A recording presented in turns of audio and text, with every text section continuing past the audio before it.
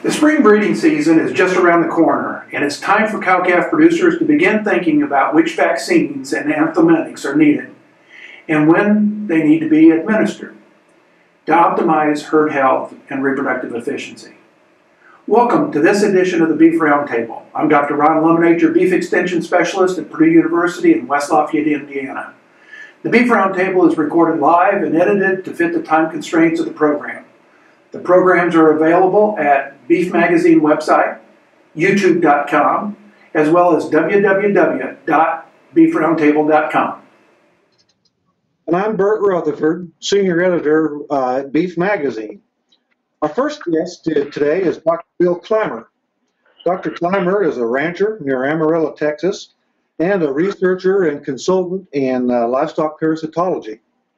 Bill obtained his PhD in livestock entomology from Oklahoma State University, and in a very long and varied career, he has been an extension specialist with Texas A&M University, has owned and operated his own private consulting and research enterprise, and has been a technical consultant with several animal health companies. Our second guest is Dr. Dan Grooms. Dr. Grooms is a native of central Ohio, where he grew up on a small commercial cow-calf operation. He received his BS degree in animal science from Cornell University, his DVM from the Ohio State University, and was in private practice in central Ohio for about 5 years. He returned to Ohio State and received his PhD in veterinary preventative medicine in 1996. Following graduation, he joined the faculty in the Department of Large Animal Clinical Sciences at Michigan State University and was promoted to professor in 2011. He is a diplomat of the American College of Veterinary Microbiologists. His extension and research activities have focused on the control and prevention of infectious diseases in cattle, specifically BVD, Johne's disease, bovine respiratory disease, and bovine tuberculosis. Dan and Bill, let's start our discussion talking about a pre-breeding plan. When we're getting ready for breeding season, how important is it to have a good vaccination program, and how important is it to have a good deworming and fly control program? Well, Bert, I'll go ahead and start off. Obviously, the goal of any cow-calf operation is to get cows pregnant in an efficient manner and in a timely manner, and hopefully to keep them pregnant so that they produce calves on the ground, because ultimately the source of your income is the sale or the retention of those young calves. So making sure that you have a good plan in place to maximize reproductive efficiency is incredibly important, because ultimately that's your life source. And vaccination programs are an important part of improving or helping to make sure that you have an efficient reproductive program, because there are multiple infectious diseases that can really torpedo your reproductive program. So making sure that those cows are well protected against these pathogens that potentially can cause reproductive failure is incredibly important. And to make sure that that protection is done well requires a plan ahead of time. And so that's part of what we're going to talk about, is what should that plan look like, making sure that we have those cows well protected against reproductive pathogens so that we protect that developing fetus, so that you got feed on the ground come calving season. Bill, what are your thoughts on parasite control? The internal parasites, actually we should say all parasites, internal and external, are very important in a production program. It's one of those situations where, one of the main problems we're having nowadays is knowing when to treat and what to treat with. But we need to look at, pretty much consider most animals are probably either infested or infected, depending on which parasites you're talking about. But we need to remember that internal parasites especially cause large economic losses. We've seen changes in weight gain, just almost astronomical on some of the parasites. They can introduce secondary pathogens, cause reduced feed efficiency. And one of the things we found out the last few years is that actually that the parasites We always used to think they just competed with the animal for the nutrients, but they actually decrease the animal's hungry attitude, I guess you might say. And they make the animal think they're full and they're going to quit eating. And some studies done a few years ago, they found out that cattle that didn't have the parasites controlled actually had to probably graze about nearly an hour less than the ones that were controlling the parasites. And so they're not going to be, you have the anorexia, you have the fact that the animals are going to actually, use part of their energy just rebuilding the damaged tissue or whatever, depending on which parasite we're talking about. So reduced productivity, which results in reduced profit, is probably the key to the whole thing. Most of our producers think about vaccinating the cow herd, but what types of vaccine products need to be considered, and when should they be administered relative to the beginning of breeding season, Dan? Well, Ron, I guess to start off with, there's a lot to that question, and one of the first things that I strongly recommend producers to do is to work closely with either their veterinarian or with other animal health consultants that can help design a vaccine program that best fits their operation. And as we all know, there's probably no one cookie cutter vaccination program for any cow-calf operation, feedlot dairy operation. Really, they need to be custom made depending on the operation, their management goals, how they're marketing cattle, where they're located, all kinds of variables that are really important to consider when designing that vaccine program. So one thing I always encourage people is to work with veterinarians or other animal health consultants to make sure we get the best plan in place for your operation.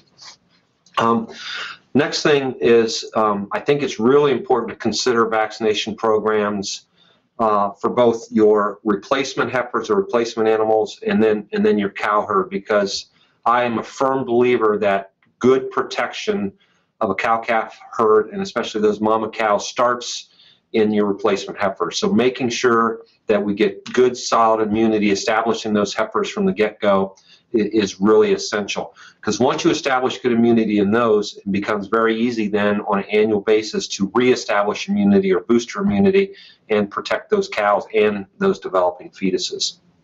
With respects to protecting that fetus or improving efficiency of reproduction, I'm a firm believer in making sure that we vaccinate for pathogens that are important in reproductive efficiency prior to the breeding season. Okay, so that means trying to get vaccines in the cows between when they calve and then between when breeding occurs. Because if you think about it, I mean, we want to optimize immunity, especially during the early part of pregnancy, early to mid part of pregnancy, because that's when that fetus is at highest risk for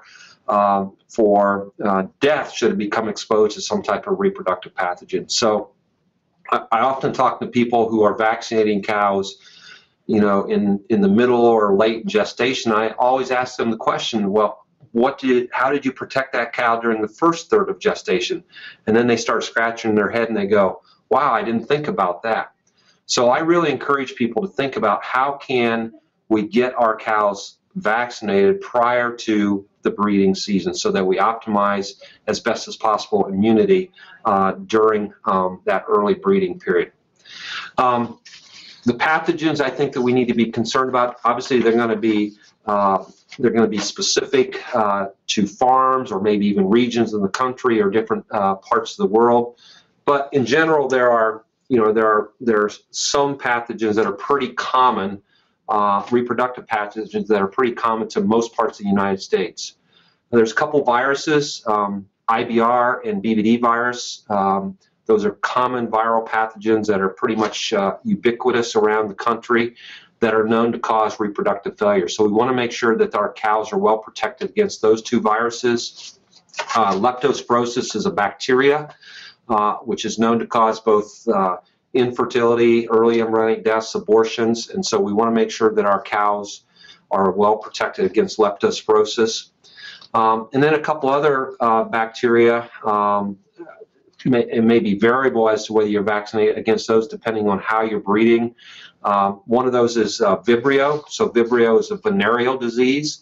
And really, probably the only reason you would vaccinate for Vibrio is if your total herd is being bull bred, which certainly is very common. But in AI herds where animals are being only artificially inseminated, Vibrio becomes less important.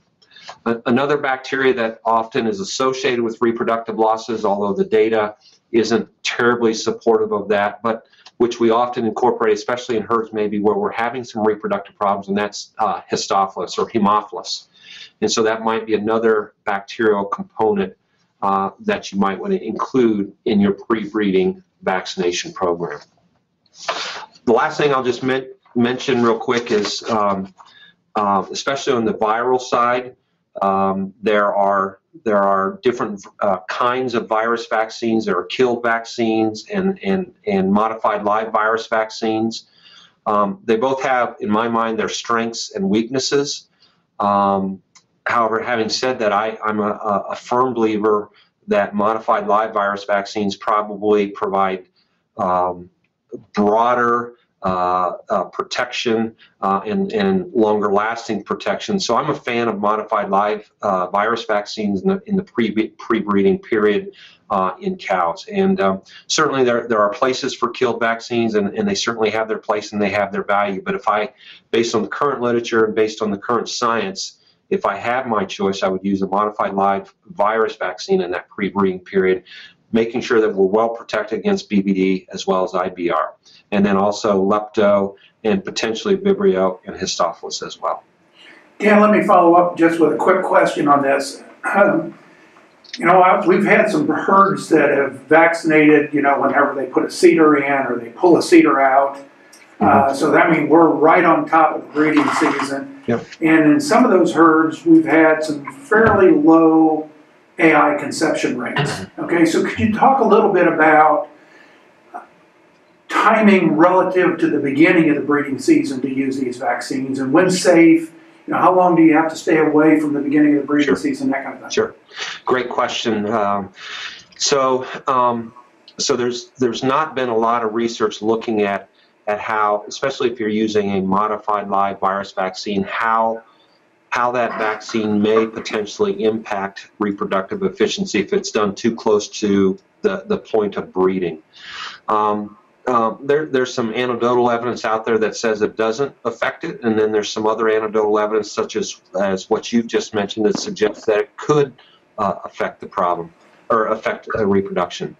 My general recommendation, and this is based on research actually that we did at Ohio State when I was doing my PhD, we do know that both IBR and BVD virus can, whether through natural infection or through vaccination, can actually replicate in the ovaries of naive animals, so animals that have never seen that vaccine before. And we know that it potentially can impact both developing fetuses and ovaries. So our suggestion typically is to try to get those vaccines into cows or heifers, at least 2 weeks prior to breeding. And that gives basically at least 2 weeks for those cows or those heifers to clear the virus should it be replicating within that animal. So our general recommendation is at least 2 weeks ahead of breeding. This is really important in heifers or animals that are naive. Probably not quite as important as to cows that have previously seen the vaccine. So older cows, multiparous cows that have probably been vaccinated multiple times. But certainly in heifers or naive cattle, making sure you're 2 weeks out prior to breeding would be our general recommendation. Bill, I'm sorry. Go ahead. I didn't understand your question. I'm sorry, Bert. Bill, you mentioned there are several different parasites, internal and external. And I think many cow-calf producers understand the value of deworming their cow herd. But when should they do it? And what products should they look at? What parasites should they be concerned about? There's several ways to look at this whole thing. You know, one of the real important things is to look at the timing issue, and this goes along with what Dr. Grooms referred to. You know, unfortunately, a lot of the bigger operations, you know, they can't just go get the cattle up every time they would like to do something to them. So you have to kind of try to tie things together. One of the biggest issues is how often do they need to deworm. And because of resistance issues, and we'll try to mention a little more about those later, but it's real important that that producer probably look at a fecal exam program to see, actually have fecals done and determine, first of all, what is the worm burden on those cattle. We can pretty well assume most of the cattle are going to have some worms, the parasites, however you want to refer to them.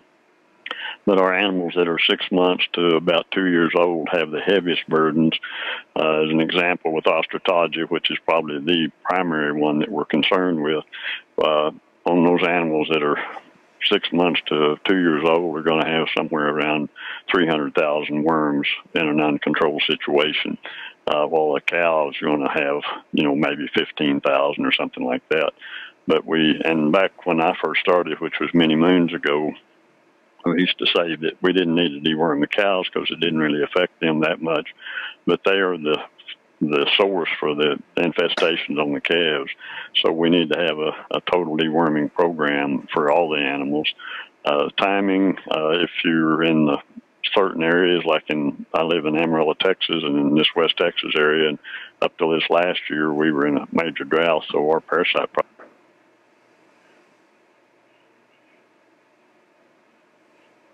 if I was only going to deworm once, it would be in the spring of the year and about what we call turnout, or back when the grass starts greening up. And then if I was in the southeast, I would at least deworm in spring and fall. And for the fall calvers, the situation is the same. I mean, they just move everything forward to coincide with your breeding season, the calving season. But these calves pick those worms up. And the other thing that can happen too, if you have cattle in a totally naive situation, they don't get exposed to parasites, and that animal gets to be a couple of years old, it affects that animal. Even though mature cows that will develop resistance to it, you can actually lose animals from the parasite burden if they weren't exposed. So sometimes a few is good, but very many is not good at all, because at least the autoimmune system will kick in on the light populations. But if you have a 400-pound calf with 100 eggs per gram, that's going to actually provide, this is with osteotagia, about 690,000 eggs per day that animal's going to be passing out. So there's only going to be about 70,000 of those make it, and this is based on some research done at some of the universities. But it's really important that we get rid of the source of these eggs first. Those eggs hatch, the larvae crawl up on a blade of grass, and so the shorter your pastures are grazed, the more parasites they're going to pick up. But it needs to be a fairly humid situation. And then you get into the southeast with high rainfall and warm temperatures. Some of those places may have to deworm on a regular basis rather than once or twice a year. There's a whole gamut of different products that can be used. You know, one of the first products we used to deworm cattle many years ago, and that's probably the only good use I know of it today since I've quit, but chewing tobacco was one of our first dewormers that we had, and that's about the only positive thing I can say about it, although I have to admit that I had my turn with that as well in my younger days. But anyhow, then we've come a long way. And we have several different types, but I would encourage, as Dan said earlier, we need to check, and I can't really make a recommendation, you know, to a wide array of geographic areas and as far as audience is concerned, because every situation is a little bit different. It's almost different from ranch to ranch or farm to farm. But I would encourage all the listeners to check with their local veterinarian and their extension service and see kind of what the problems are in their area, and then also think about collecting fecal samples. And then if you're having some resistance, and we'll talk more about that in a little bit, we need to look at larval cultures to determine exactly what's in those fecal samples. Bill, Let me follow up with that a little bit. You know, we've got injectables, we've got pour-ons, we've got sprays. You know, depending on which parasite, you know, you're going to control, feed-throughs. You know, if you're going to control internal parasites, do you like the injectables better or do you like the pour-ons better? Actually, there's looking at macrocyclic lactones, which is your what I'll refer to as a newer class of compound. I think about 82 was when the first one really came on the market, and those are in several different formulations. But there is a little bit of difference. The injectables are on most of the products are just a little bit more efficacious than the pour-ons. But the pour-ons, my personal choice is pour-ons because we get better louse control, better fly control with those pour-ons. It'll just be for a short period of time, but it will sure help with some of the external parasites. But the feed-throughs, if you can get the animals will eat it. One of the problems with feed-throughs, I think, unless it's, you know, you'll have some animals that get 4 times more than they need and other animals that don't get as much as they need. But I've always kind of had the philosophy, if I give it as an injection or a pour-on, I know how much that particular animal got. You also have a few problems with the pour-ons, and that the animal cold grooming, I'll use that term. We've done studies where we actually didn't treat some of the animals in there, and they still got 20 or 30% of their dose rate, just from what they licked off or rubbed off on them from the other animal. The other thing is, you know, some of the products are flammable. We've seen animals actually at some pretty big functions actually ignited because somebody used a hot shot on. So you have to be a little careful with some of those if they're alcohol based. Others are not that bad. But as far as my personal preference, I like the pour-ons. That's one less injection site we have to deal with, Dan. I'm sure that's something that you're harp on a lot. But I also think that there's a lot more benefit from the deworming if you're doing an injectable. Another thing is one of the main reasons we have some failures with these products, and I hate to say this to our audience, but it's mismanagement from the standpoint of, I know I've met with a lot of producers, particularly up in some of the northern states, and they say, yeah, our cows weigh about 1,250 pounds, and there's not a cow on the ranch that weighs less than 1,400 pounds. So if you do the math on that, they're under-treating by you know, pretty large percentage. And these, of course, all the companies want to sell as much product as they can, so they're going to have that dosage rate set so it will be, you know, efficacious. But they also, if they set it too high, then they price their product out of the market. And a lot of it's, I always say there's 3 ways to control our parasites, and it's management. I mean, there's some things we can do like pasture rotation and that sort of thing. But all in all, it comes down to the fact that we probably need to treat, but we also need to consider the resistance issue. Just one point that kind of confirms what you said. I saw a survey back a couple of years ago that done of producers, and they basically underestimate their weight of their cows by 150 to 200 pounds. Right. And that's true even with the vaccines, and I'm sure Dr. Grooms will have something to add to that. But you know, somebody said, "Well, what's that cow weigh?" And my usual response is, "I missed a chicken one time, 35 pounds, so I'm not going to try to guess the weight of your cows." But and another thing that we did a study a couple of years ago using weigh tapes, and we also weighed the animals, and we were doing as a Holstein calf study, but we using those weigh tapes on those calves, and I mean, it was all over the board. I hadn't analyzed that data yet, but it was amazing how many errors there were with the weigh tapes, and I think they're better than nothing, but not a whole lot better until unless the person using them really knows what they're doing. Hey, Bill, if I can jump in here. Sure. I was actually going to ask you about the dangers of underdosing, and you've already kind of suggested that. In fact, we've had some people suggest that, half dose of anthelmintics or dewormers is just as effective as full doses, and so often they'll pour that half dose on. instead of the whole dose. And so I'd like you to comment on the potential ramifications, but I'll also follow that up in that I've heard the same thing with vaccinations. You know, why instead of 2 cc's of a modified, why not just give them 1 cc's? I can double my bang for my buck. And the answer to that is that's very dangerous, because those vaccines were specifically designed to stimulate immune response based on the dose and the antigenic load that's in that 2 cc dose or whatever that labeled dose was. So anything less than that's going to precipitate a less efficient vaccine or immune response, and obviously that puts the animal, and specific to our discussion today, puts that fetus at risk. And so it's really important on the vaccine side, and I'd like Bill to comment to this. It's really important to make sure that we use the appropriate dose per the label or per the recommendation of a veterinarian, should there be something different. So actually, I think the difference is there probably is no difference, I guess the best way to put that, because this is one of the reasons that, you know, we start out with what we think is a satisfactory dose, and that's arrived at by lots and lots of testing. I mean, the companies spend millions of dollars determining what those dosage rates are, and it gets back to the economics.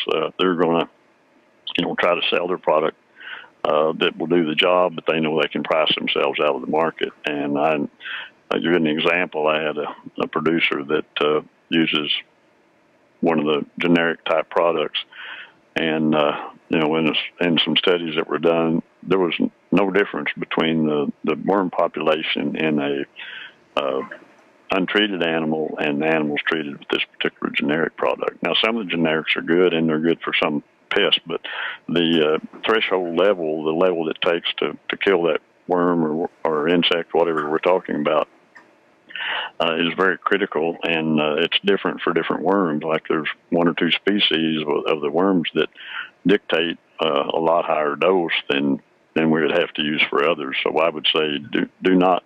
I would rather overdose as underdose. And the best thing to do is when you're at the chute using a pour-on or injectable, and it's so many cc's per 100 pounds, err on the side of a little too much more than a little not enough, because if you're this resistance issue that's become very important, everything from horn flies to our internal parasites, is critical, because it's called the tail on the length of effectiveness, and that's where resistance starts. If you can't kill that insect or parasite up front, then as the dosage rate decreases, the absorptive rate of the actual product that's doing the control, then your chances of resistance. And if you get 80% control of the parasites, that means that 20% of those were probably resistant. And so all the offspring from those are going to, and so your resistance level in your herd may go from having a 5 or 10%, you know, of the population resistant to 85 or 90%. And sometimes it's good.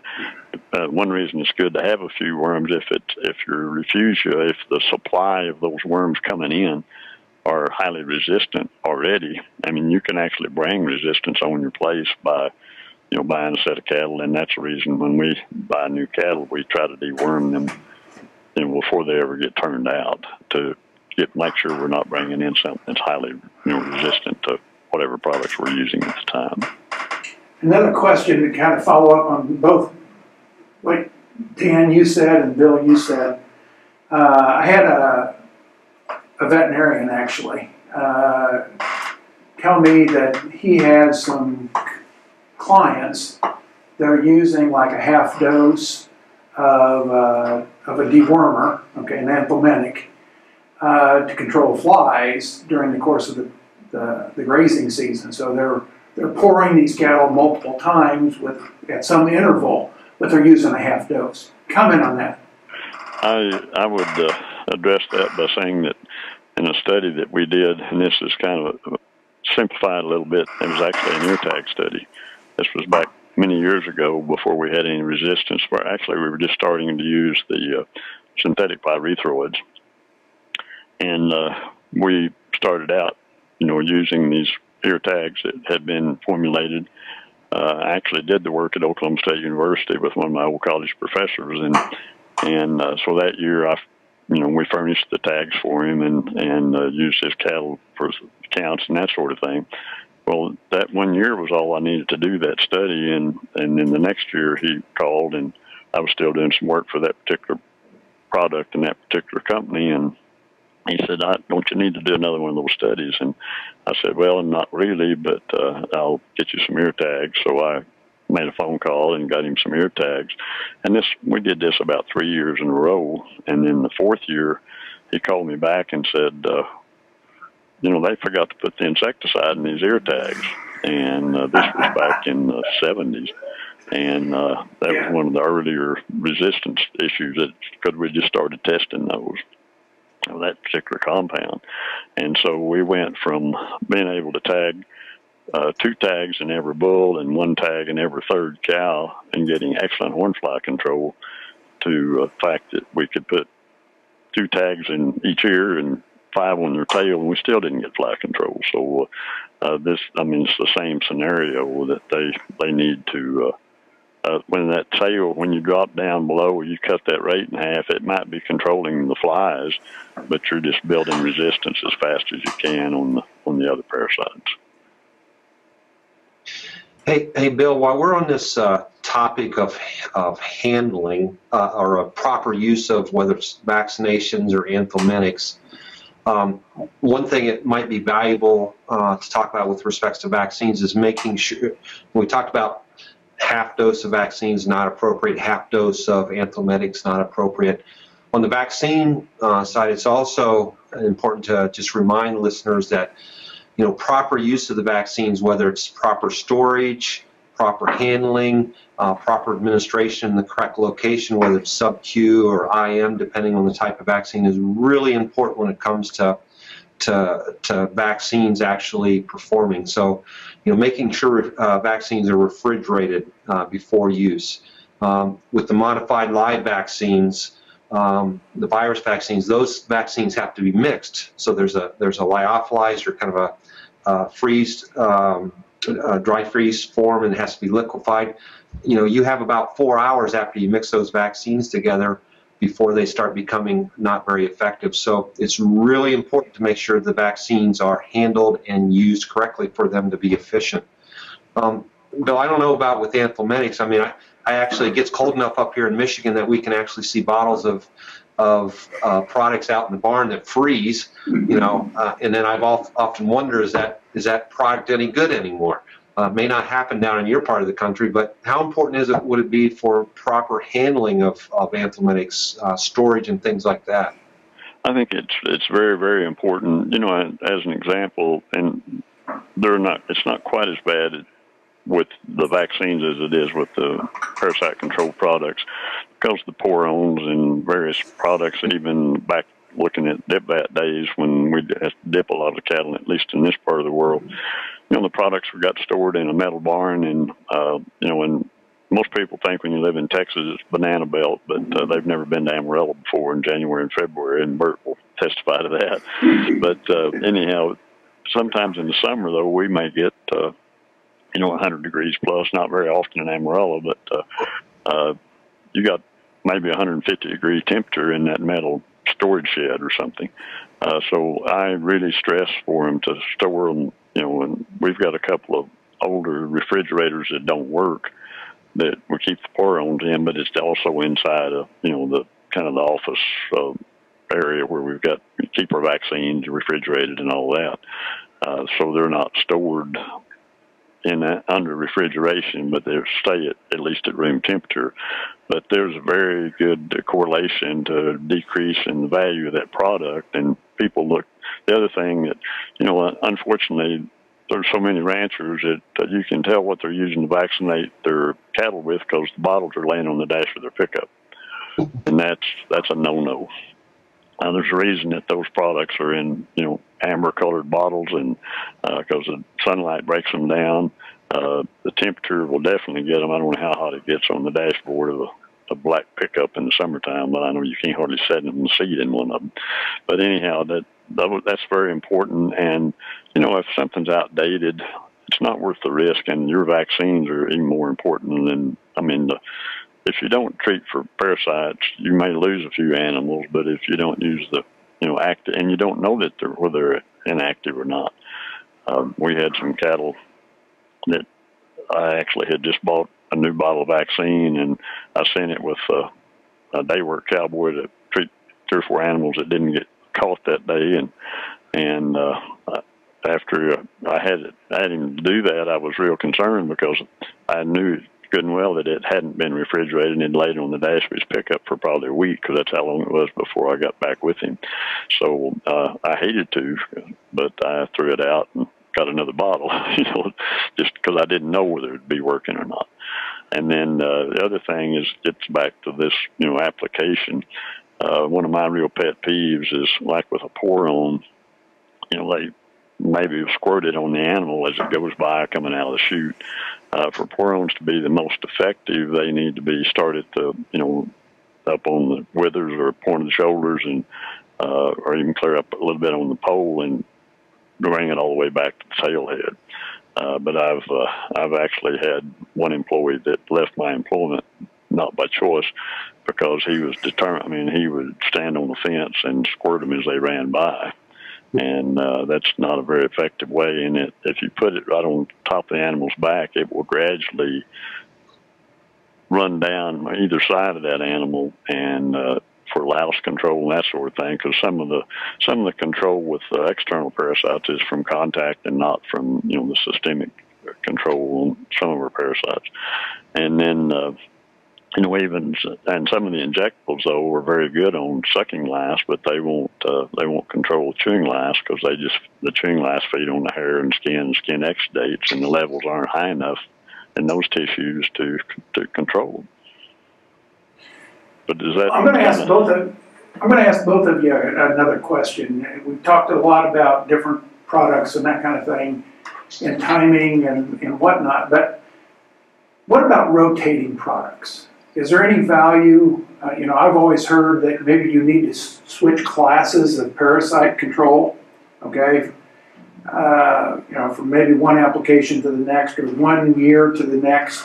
I don't know if it's as big a deal, Dan, on vaccines that you switch them, but both of you comment on the vaccine or the anthelmintic side about rotating products. Go ahead, Dan, on the vaccines, because I'll have quite a bit to say on the parasite control products. Sure. Well, the short answer, Ron, is that nobody really knows if rotating vaccines is advantageous. Having said that, especially if we look at some of our viruses, I'll speak specifically about viruses, and specifically about BVD virus. There's a virus that has incredible antigenic diversity. So there's a variety of different strains out there, and we know that one vaccine cannot protect against all those different strains. I mean, there is some cross protection, that helps, but we've demonstrated it here at MSU, and other labs have demonstrated that if you have a BVD virus that's not very closely related to the virus that's in the vaccine, or viruses, because most of them have 2 viruses in them now, there's a potential for that field virus that's not closely related to cause disease or replicate within that cow and cause the cow to get sick, or more importantly, with respect to reproduction, cross the placenta, cause some loss.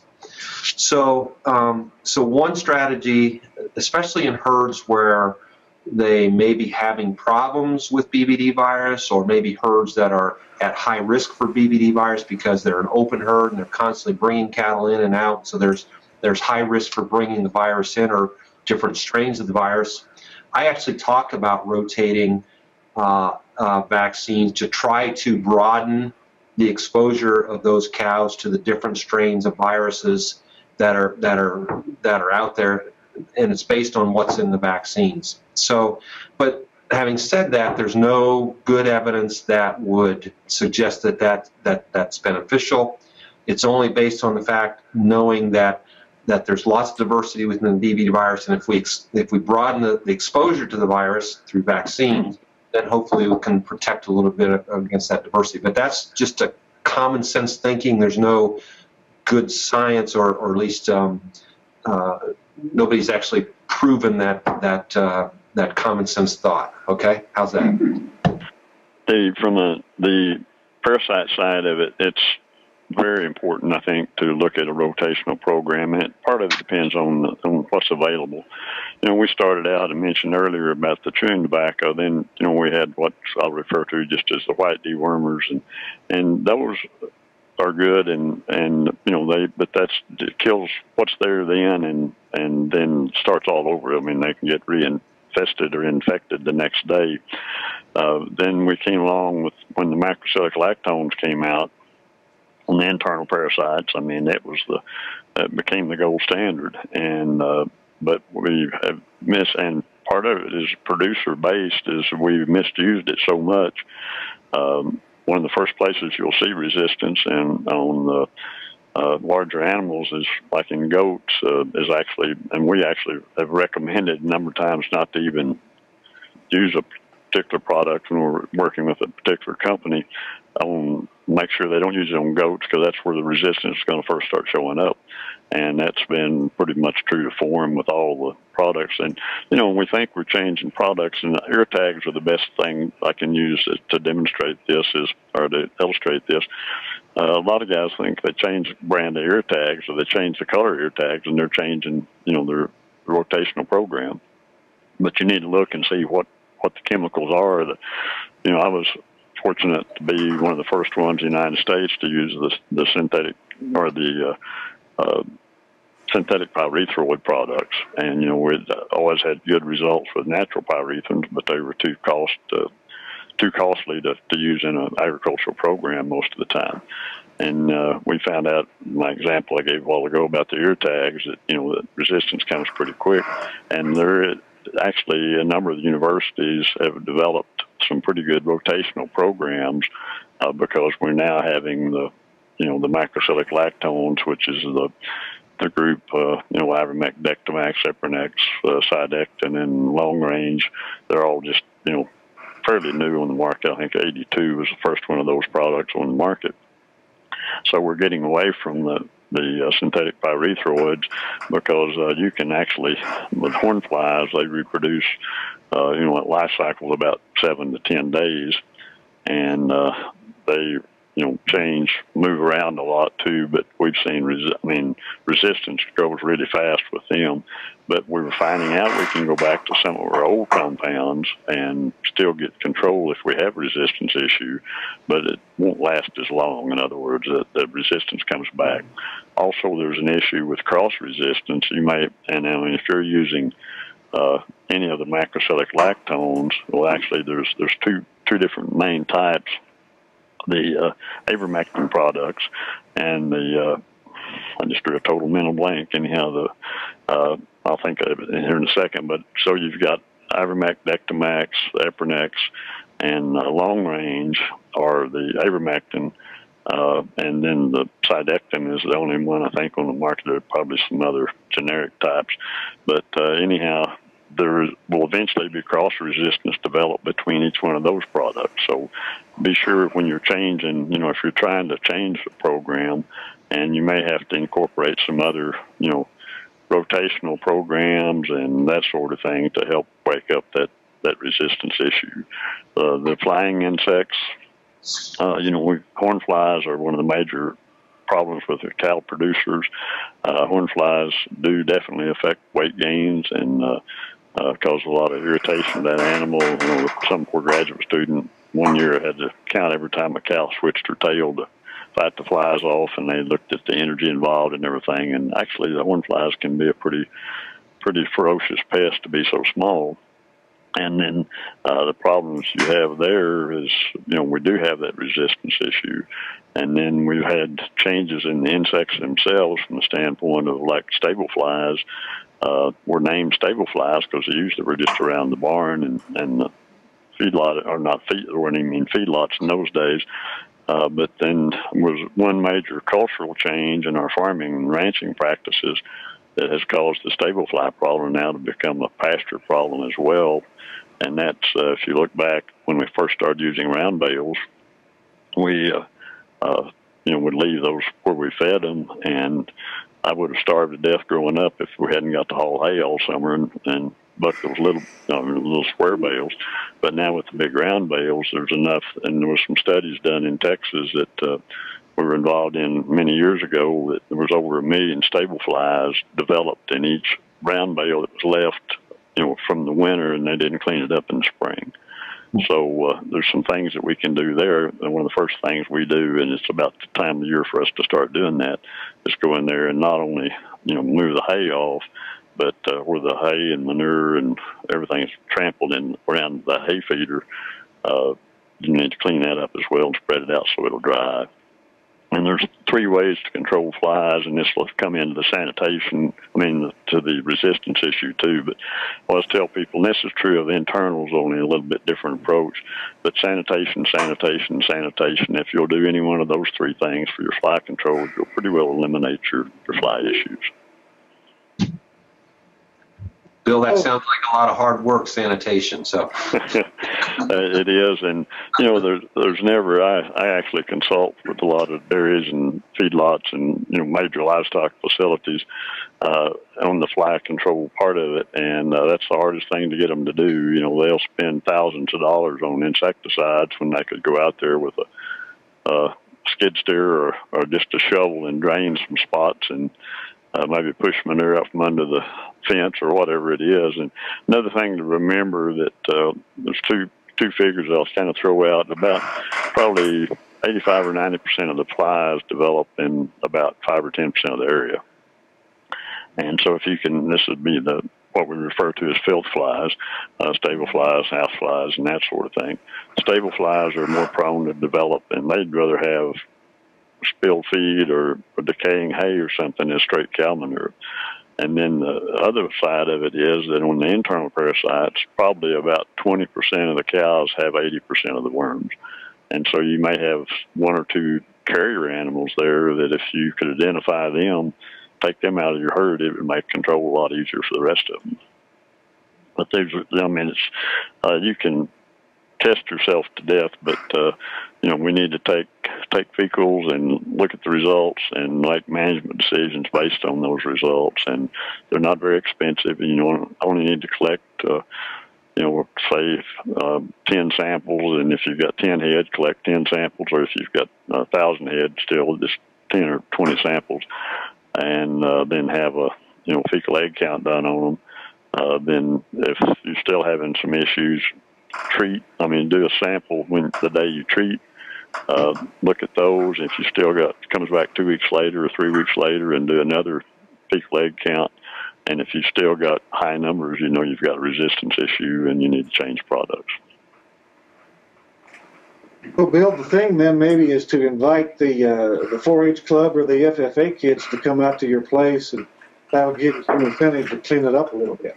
That would be good. And if they need extra practice, they can come and start on some of my pens, because that seems like the last thing that gets done. But one of the things that's been interesting to me is, we get phone calls, and it's always just like with a veterinarian situation. It's when the crisis is already there. And I've had producers call me and say, well, could you come out, and what do you charge and all this? And then, well, I can't afford that. And then one of the guys called me 4 or 5 times, and I said, well, I'll help you all I can on the phone, but I can't just, fly out to another state and do that for, very little of nothing. And he kept calling back, and finally I said, well, when are they going to shut you down, or when are they filing the lawsuit? And he said, how did you know about that? I said, well, it wasn't hard to figure out, because all of a sudden it was about to affect his, this was on a fly control issue in a calf yard, and all of a sudden it was about to affect his whole business, and all of a sudden it became a very, very good issue, and he was then willing to get that skid steer or whatever he needed to do to clean up those breeding spots. Dan, getting back to vaccination, reproductive health, those sorts of things. Any other thoughts you had? Any other management tips that you might be able to pass along in that regard? Sure. Well, I think so. We talked a lot about vaccinations and making sure we do that well, and we need to plan ahead and make sure that gets done.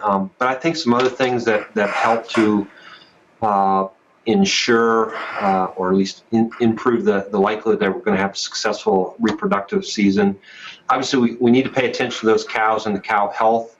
Especially coming out of calving season, you need to pay attention to their nutrition, making sure that they're in good body condition going into the breeding season. Probably really important with your heifers, because they're not only are we trying to get them pregnant and make, but we're also continuing to try to grow them as well. So paying attention to nutrition and body condition score on the entire herd is really important.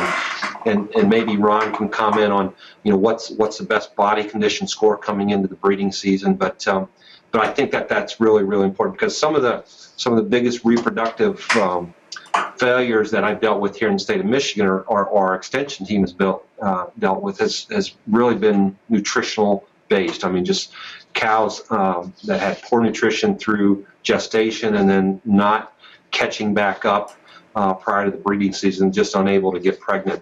So I think that's really important. Another thing I guess I would encourage producers to make sure is to make sure that the bull side of your reproductive program is in good shape as well. So whether we're talking live bulls or we're talking about artificial insemination, we need to make sure that we're in good shape there. If we're using bulls, natural service, we need to make sure those bulls are healthy. We need to make sure that they've had a breeding soundness exam, so that come breeding season we know we're at least have reasonable assurance that they're able to get cows pregnant. So highly encourage folks to get their bulls checked prior to the breeding season. And then if artificial insemination is a major part of our breeding program, making sure that we have all the supplies necessary to get that done well. We have good nitrogen tanks that are filled. If we're using some type of time breeding program, making sure that we have the correct hormones, the prostaglandins, GnRH, make sure they're in date, not out of dated hormones, because we want those hormones to work well in programming and timing those animals for artificial insemination. So those are all kind of the planning that needs to get done ahead of breeding season. So once the season starts, everything's going to work well. Dan, you mentioned nutrition, and the one place that I think sometimes producers want to cut some cost, or maybe it's just an oversight in some cases, but that's a really good mineral program. And minerals are, my understanding, and you can correct me if I'm wrong, but mineral status of these cows and heifers, and actually the bulls too. I mean, if you're vaccinating, you can spend a lot of money on vaccines and not have them work as effectively as you would like if you've got a poor mineral program. Any comments on that? Absolutely, Ron. I agree 100% with that. And in fact, often when I get a chance to go lecture in the animal science courses in some of our introductory beef production courses, and I'm asked to talk about vaccine programs, I always talk about the importance of nutrition and environment and management. If those things aren't done well, then I can give you the best vaccine program in the world. I can design the best vaccine program with the right vaccines, but if we don't do the other things well, the vaccine program is not going to work. And certainly nutrition is a key component. With poor nutrition, or more specifically, poor vitamin mineral programs, the immune system is not going to respond properly to the vaccine. So making sure we have those in place, that nutrition program and mineral vitamin programs are incredibly important. And it's also important to have those in place just for proper reproductive system function. So, we can have mineral deficiencies, vitamin deficiencies, protein deficiencies, and some of the first things they're going to suffer are going to be the reproductive efficiency. So having those done well in place is really, really important. And we talked earlier about vaccines varying depending on on parts of the country. Well, this is really important for mineral and vitamin programs, because probably the mineral and vitamin deficiencies that we have here in the state of Michigan are going to be much different than they're going to be in Texas or or even in Indiana. So working very closely with extension folks or veterinarians who know the local needs from a vitamin mineral standpoint is really important to make sure you get the right supplements to those animals. Okay. Do either one of you have any additional comments or thoughts, any other recommendations on herd health or parasite control that we need to consider as we go into this breeding season? Actually, I made reference to it a few times, but I think timing on the parasite control is a very important issue, realizing that most of us, especially the larger operations, we're going to try to do everything that needs to be done to that animal once or twice a year, and that's when those cattle are gathered in, to vaccinate and deworm and do all that. And then, when we wean and preg check. So those are very important, but if we, there's the three words kind of like the sanitation on fly control. I think both the veterinary side and the parasite side is management, and timing is very important. There are some times when you may not need to treat your cattle, let's say for fly control. But it doesn't do any good. And like these ear tags, they're very effective and they last for quite a long time, but they have a tail, which means that they gradually decline on release over time. So if you put those on, if you're working your cattle in March, let's say, maybe you calve early in January or something, and you're working your cattle in March and April, by the time your fly season gets here, your product may be just about gone. So if you're, treating then and also you need to remove those ear tags when they run out, because they're still got some pesticide left in them and it's just contributing more to the resistance issue. But I think timing, probably the most important thing they can get out of this session today, I think, is read and follow the label, whether it's a parasite control product for flies or internals or vaccines or whatever. And I know involved indirectly in a trick situation here a few years ago, and the producer was a big rancher, and he said, well, his cattle need to be vaccinated twice, and I think that was the only, and it wasn't foolproof, but it was about the only thing we had when this first showed up. And he said, well, I can't afford to treat, to gather my cattle twice. And I said, you can't afford not to, because if you don't get this under control, and it's a little more drastic than the parasite issue, but I said, you can't continue operating a ranch on a 42% calf crop. And so another example on the effectiveness of good management, a friend of mine went to South America and bought a ranch, and when he bought that ranch, they had less than a 40% calf crop average. And he went in with some good U.S. technology and, had a vaccine program and a parasite control program. And, of course, it was in the equator type, year-round home for all the parasites. And he, in about 2 years, went from a 40% or so calf crop to about a 85 or 90% calf crop, just by the technology that he made available. So we need to keep what we have and try to develop new products, but the flow of new products on the market is getting less and less because of the mergers of the companies and just the sheer cost of developing these products. So we need to try to take care of what we have and continue to use them as long as we can. If I can just reiterate 2 points that I heard Bill say. Number one, the importance of an entire program, which includes parasite control, includes vaccination, includes good nutrition, its environment. So there's not one magic bullet that can take care of all your problems. You really got to work together in a program to really maximize reproductive efficiency.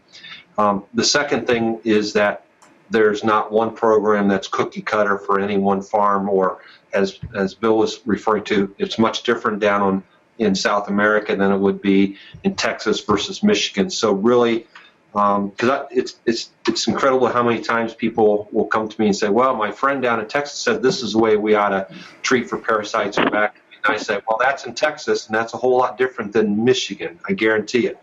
And so people need to understand there's going to be differences depending on the type of farm, location of the farm, region of the country, so forth and so on. And that's where you really need to work closely with your, with folks that understand issues in your part of the country.